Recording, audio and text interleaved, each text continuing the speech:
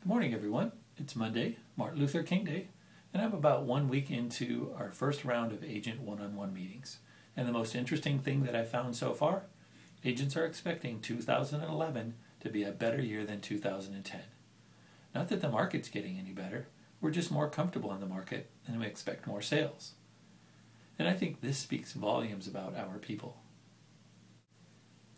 Today's topic is first impressions. If you were a buyer or seller looking for an agent on RMX.com and your search showed several agents, what would you look for first? My instinct tells me that you would look for an agent with a photo. We want to know who we're dealing with. Recently, I was looking for an agent in Southern California to help a friend who was in a short sale situation. And the first thing I looked at, agents with photos. And after that, I looked at CDPE designations and short sale specialties.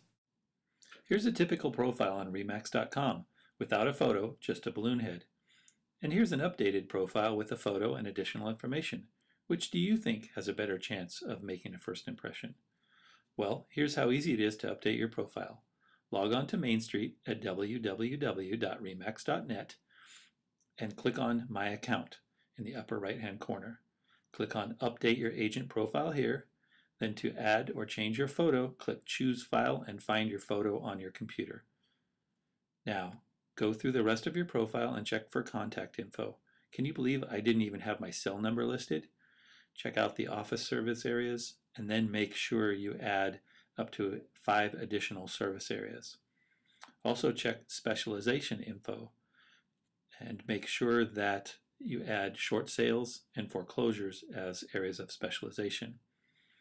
After updating your profile, make sure to click on Submit, and remember it may take several days before the change takes effect. And going back to first impressions, consider as one of your goals to reevaluate your photo. How long has it been since you've looked at your photo?